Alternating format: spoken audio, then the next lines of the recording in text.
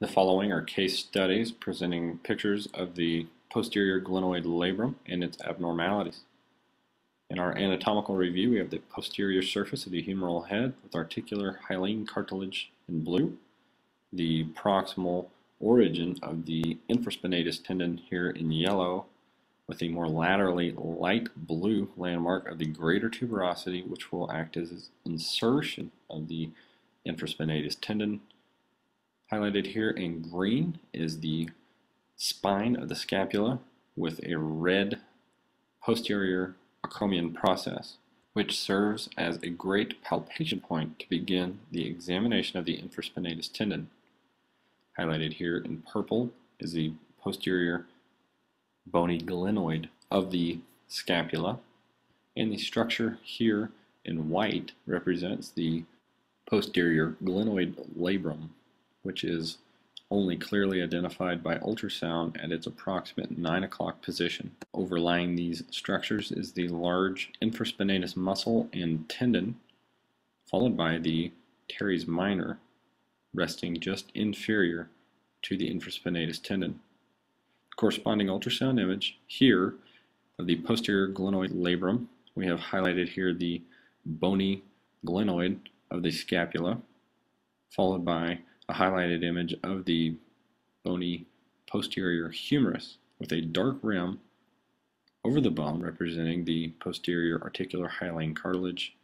Highlighted here would be the infraspinatus muscle belly, which is seen obliquely in this slice so that we can have a clear image of the posterior glenoid labrum, here highlighted as a hyperechoic triangle.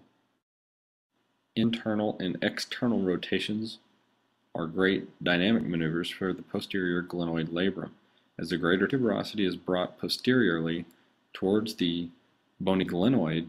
The posterior glenoid labrum is brought under tremendous stress, forcing a blunting of the posterior glenoid labrum.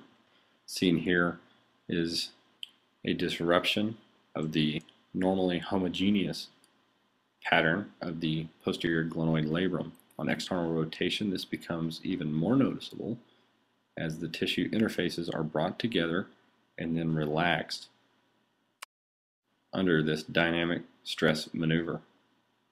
On internal rotation, we may also see loose bodies deep within the joint.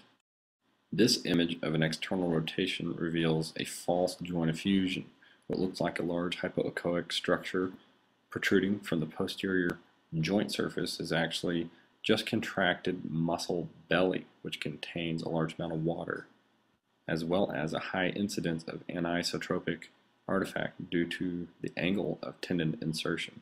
Special care should be used when identifying a posterior joint effusion to overlay the infraspinatus tendon over the joint, creating an interface for fluid to rest that is not hypoechoic. By bringing this hyperechoic interface over the joint space, it is easy to identify joint effusions.